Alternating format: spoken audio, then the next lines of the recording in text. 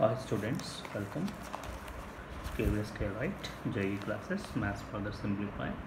Today I would like to bring a short story on integers. In the maths world, we take it granted for the simple equations like a plus 0 is equal to a and a plus minus a is equals to 0. Here 0 is meant for nothing and negative a is taken as negative of the integer a. In modern days, we use negative numbers easily. However, history teaches us that the concept of negative numbers not embraced easily by mathematicians until somewhere around 17th century.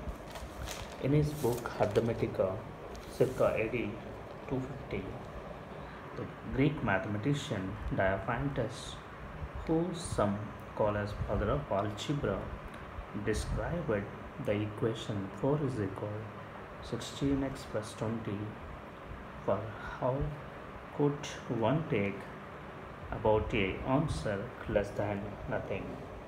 Girolamo Cardano, 1500-1576, in his seminal work referred to negative numbers as numeri ficti.